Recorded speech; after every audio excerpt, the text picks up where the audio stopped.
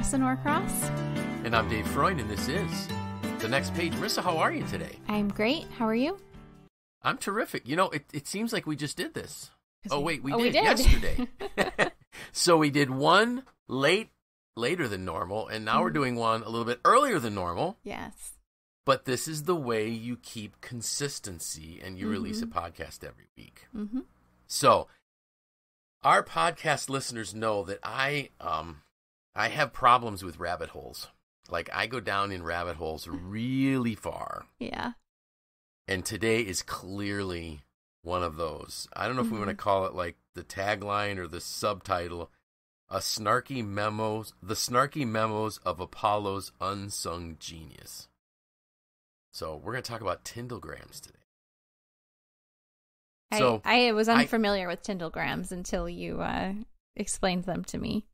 Right. Until and you I'm opened not even my asking eyes. what you thought about my title, because so I'm listening to a book called One Giant Leap, and it's about the Apollo program, and it's not a historical, chronological, let's start with Kennedy. It does start with Kennedy, but it talks a lot more about what was going on in the world. It talks a lot about the amazing magnitude of the Apollo project.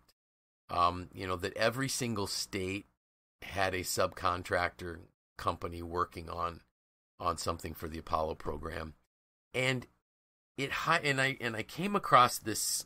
I heard this statement referring to a person, the center of activity, but never the center of attention.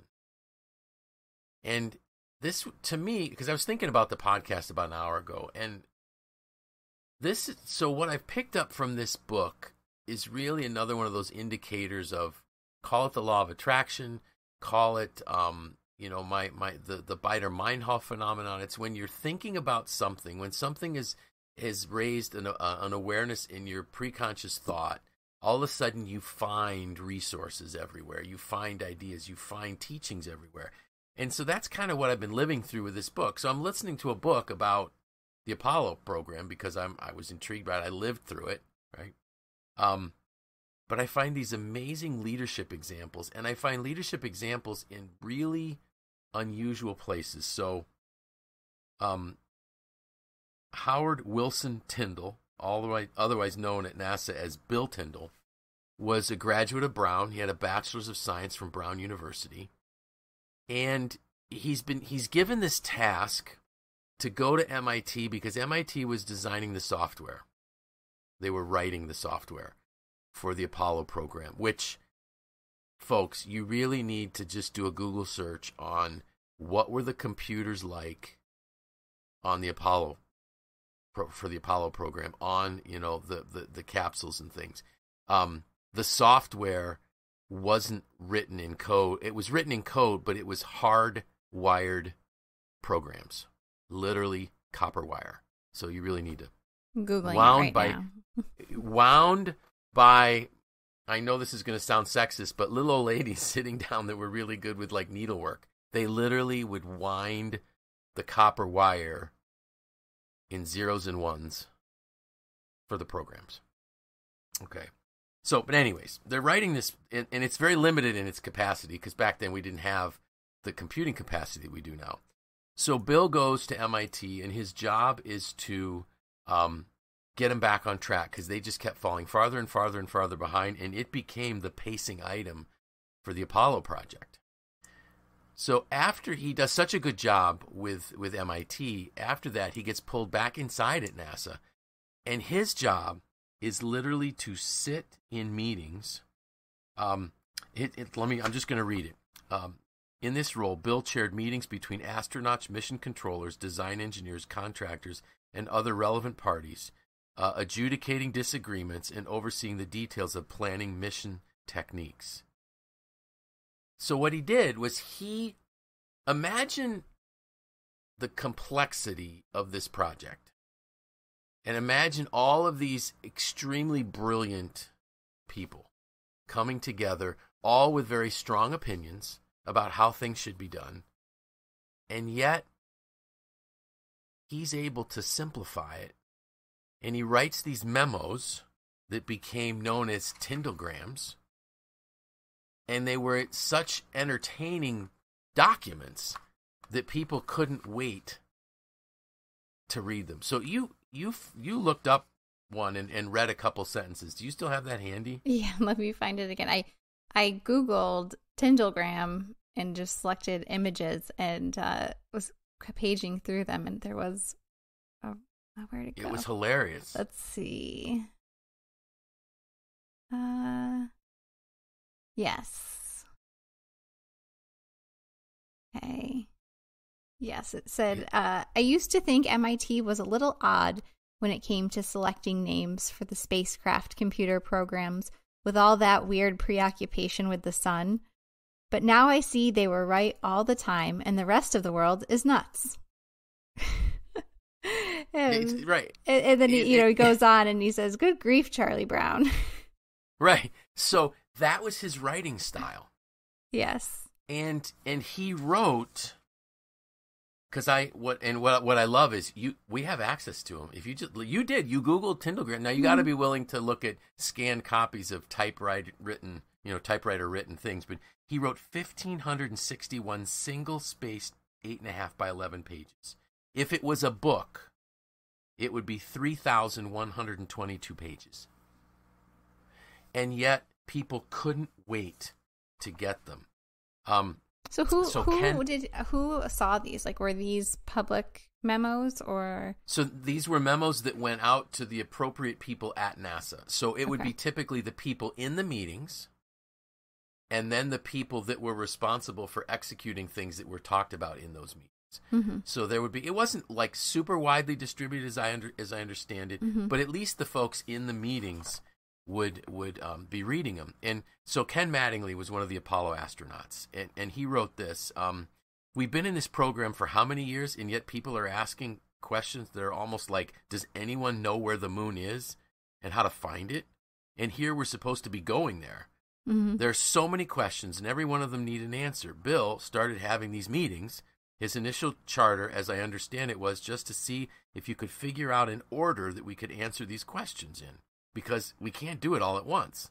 Let's do the most important ones first. So we started having these meetings that kind of put sanity and sense to it. It created this thing we called Tindallgrams. And then what I underlined here was because Bill Tyndall would listen. Mm-hmm. So I'm looking at this and I'm thinking, this is leadership personified. But we're not seeing, this isn't the guy, this isn't the head of NASA. This isn't the guy that is running the programs. This is a guy that's asked to go sit in on the meetings. He doesn't have position or a position of power. He's there to listen. And he helps people think better thoughts. Mm-hmm. And he helps put some sense around what's going on. And if we think about what we talked about last week, Bill was a catalyst for NASA. And his skills were so important that Gene Kranz, who was flight director for the Apollo programs, said if there should have been a lunar plaque left on the moon from somebody in mission control or flight control, it should have been for Bill Tyndall. Tyndall was the guy who put all the pieces together, and all we did was execute them. So if the mission commander says, or flight director says, this was the guy that brought us together so we could actually get to the moon, he was a leader. Yeah. And it seemed like he knew how to talk in a way that people would listen, or I guess type in a way that people would listen. And there, it takes out some of that like jargon. I don't know much about NASA jargon, but I'm sure that there is some, and it makes it more relatable, digestible. And I think too, look at us now, many years later, it helps preserve the history. Oh, absolutely. Right, and it makes it digestible for people like us to understand. And so I was starting to think about what does it take to be a leader like Bill? So we don't, I'd love to, and I haven't taken the time to read much of. I just did like you did, cursory scans of some things, but I really want to read a couple of these to see if I can identify his behavior profile, because clearly he has to have enough high C to organize the thoughts and to organize the concepts that were there, but he's got to have enough S and I, the S to know that he needs to relate, to pull people together, and the I to know how to have fun doing it. You know, can you imagine? I cannot imagine writing a memo to PhDs in, you know, aeronautical engineering and say, "Good grief, Charlie Brown." You know, it's like, you would think that he would have been, you know, scorned and ridiculed, but he wasn't. Yeah. You've got people like Mattingly, if I'm not mistaken, was a test pilot. You know, you've got test pilots and former fighter pilots and Marine fighter pilots and mathematicians, you know, and physicists saying, "Oh, when's the next Tindallgram coming out?" It's like, I keep thinking about what would the modern day Tindallgram look like, or you know, what would exactly. Tyndall sitting in a meeting, like the memo would read like, "Oh, yep, another meeting that could have been an email." Exactly. Another meeting that could have been an email. Let's all meet on Zoom, right? He probably would have had so much fun with Zoom and WebEx, and I think that was the key. So if you think about it, he was keeping humorous.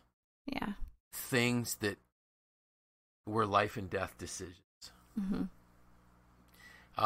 When you know, they when if you look into what happened, you know, when we, and I don't remember which mission it was, but when we lost 3 astronauts on the launch pad, you know, and then you find out that some of these things are just a piece of solder that broke off of a board and just rattled around. So how do you make sure that never ever happens again? Those are the kind of things that Bill Tyndall was writing memos about. But yet he could do it in a nice way, in a humorous way that drew people in. So I really think, I was just thinking this morning, how can I work on developing that skill? How can I be one of those people that can bring people together to clarify and simplify information? I actually think that you do this very well. You know, a lot of times when we're in meetings and I can tell the meetings are starting to short circuit a bit and we're going all over the place, you just have a way of bringing us back together and saying, well, this is what we agreed on. This is what we said. So maybe we need to do this. So I think you have a lot of Bill Tyndall's giftedness. It's something I really want to learn how to do. But I put some notes together for us to talk about. You know, how do we become a Bill Tyndall type of leader? And one of the first things I wrote down here was, we listen, we ask questions, and then we respond. And I love how Mattingly said, Bill listened.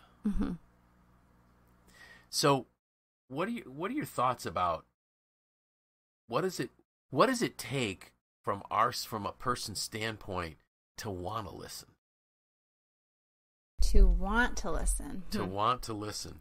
I know I'm giving you questions that I didn't tell you I was going to ask. That's a deep one. To want to listen.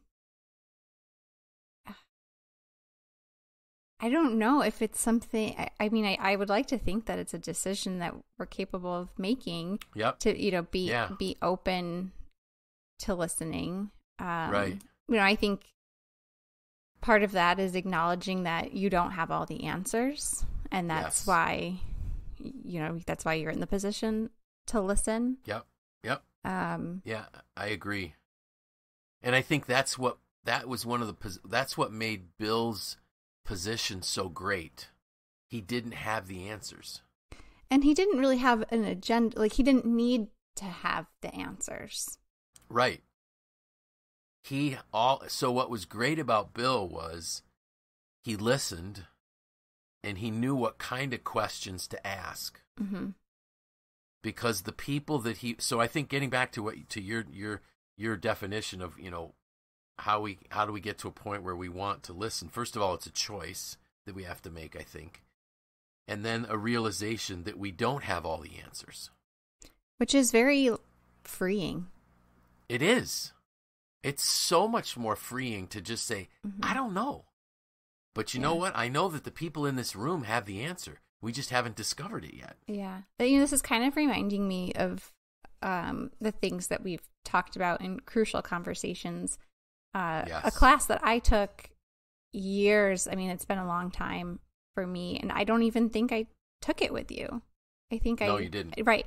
So, correct me if I'm wrong here, but, just thinking about the opportunities in meetings or conversations to say things like, what I think I'm hearing is this, but perhaps I'm wrong, or kind of like taking some of the like emotionally charged aspects out of the, and this kind also piggybacks on what we talked about in last week's podcast about catalyst, about being a catalyst and a catalyst for ideas, and how you just have to be open to the conversation. Right. One of the whole premise with Crucial Conversations is that we're trying to increase the information going into what they call the pool of shared meaning. And I love your example there of Crucial Conversations. I think this is what I'm hearing, and this is why, but I could be wrong. You speak with tentativeness that then doesn't have the other person on the defensive. Or using that on the flip side too, like saying, realizing maybe something is heading south, and then thinking like, oh wait, maybe I said that wrong. Maybe the way I described it was not what I actually meant. Yes. Right? Like instead of saying you didn't listen to me or you didn't hear what I said, kind of taking a step back and saying, I think I delivered that incorrectly. Exactly. I wonder how many people went to Bill after his memos and said, Bill, I think you got me wrong here. Yeah. That would be, there's no way for us to ever know that because most of the people, unfortunately, are no longer with us. But I'm sure it occurred, and I'm sure it came up in the next meeting in the next set of Tindallgrams that came out. But I love the point. He wanted to listen, and what he did was he helped people. He asked questions that got people to think on a deeper level. Because he could say, so why are we worried about that? Tell me what you're concerned about if we do X, Y, Z. And then why is it important for us to do this, this, or this? And it got people to, because it's one thing to make a statement. It's another thing to have to explain why that statement is accurate. But I'm sure he did it in a non-threatening way. And what I love is that just proves, he didn't have the positional leadership. He was a leader because of what he was doing for the team. I touched on the one, asking people why the person feels so strongly about something. I think the other thing is that one of the things I'm sure Bill did was he looked for teaching moments. Because what you can do is if you catch people doing things well and you celebrate it, it just gives people so much courage. Like they're going, oh, that did work. Well, and one of the things, and I didn't read in detail any of the Tindallgrams, but one of the things I learned some years ago was that if we start our meetings off with negativity, people get defensive. If we start our meetings off with positivity, people are open-minded. And I can just imagine Bill going back to, let's say, Houston after spending weeks and weeks in Massachusetts at MIT and working with them and getting their software program back on track, coming back and saying, let me tell you what they did at MIT. And it's really cool. What could we do here that might be similar? I think, too, so we're looking, teaching moments are when people do things well. The teaching moments clearly are when people are struggling. and when people fail, so that we can turn them into victories and wins. I think the other thing that Bill did was, I think, borrowing the thought from Liz Wiseman from the book Multipliers, I think Bill looked for native genius in people. And I think he celebrated it. Mm-hmm. And the reason why I think he did was this. If you read any of the comments about Tindallgrams, people loved them, and they loved Bill. And if you think about why do people love somebody else, it's typically because of the way that other person makes them. Mm-hmm. If you add value to people, you become this what's the word I'm looking?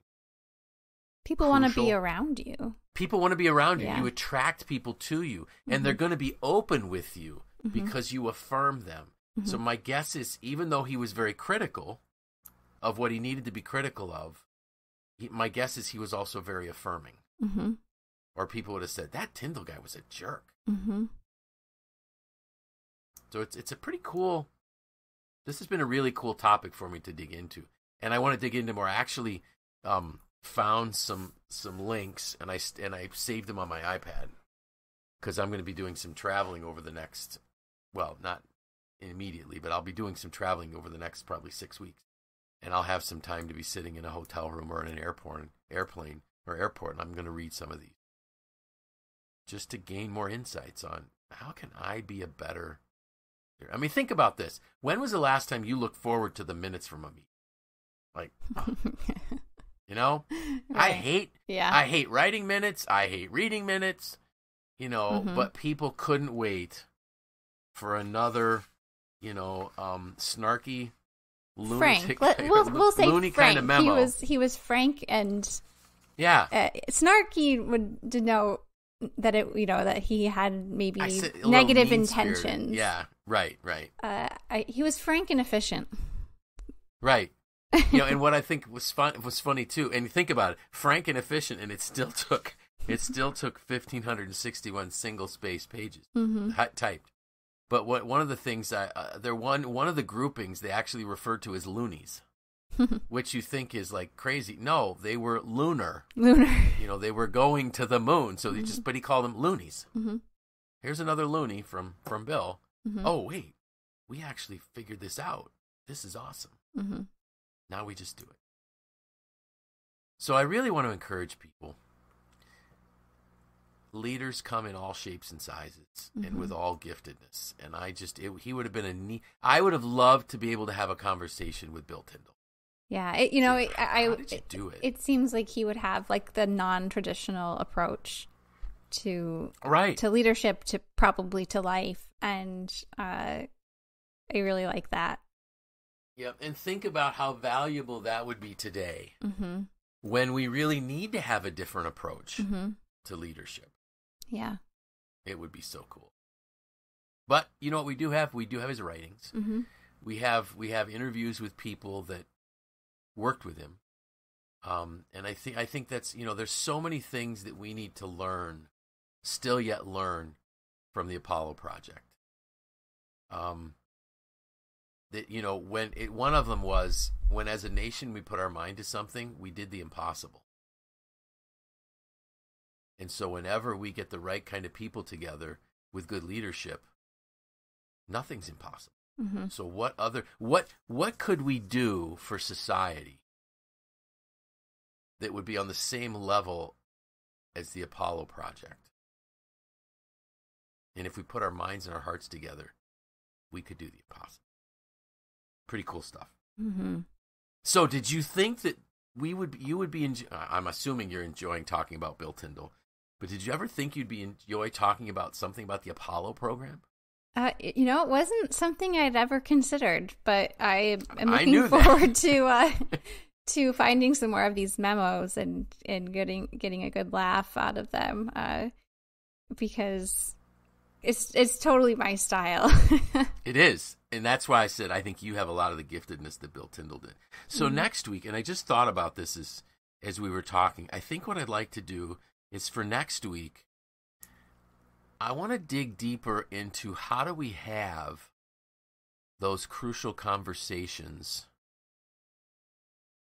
about things like, how do we have a conversation like Bill Tyndall would have? And mm-hmm. there is another example that it just hit me from this book that will give us another individual we can kind of look into and see what made them tick and why were they able to do it. Mm-hmm. So I don't know what we're going to call that yet, but that's what we're going to talk about next week. Okay. How's that? I'll try to find my binder so I can brush up on my skills. Oh, there you go. So with that, I'm Dave Freund. I'm Marisa Norcross. And this was The Next Page.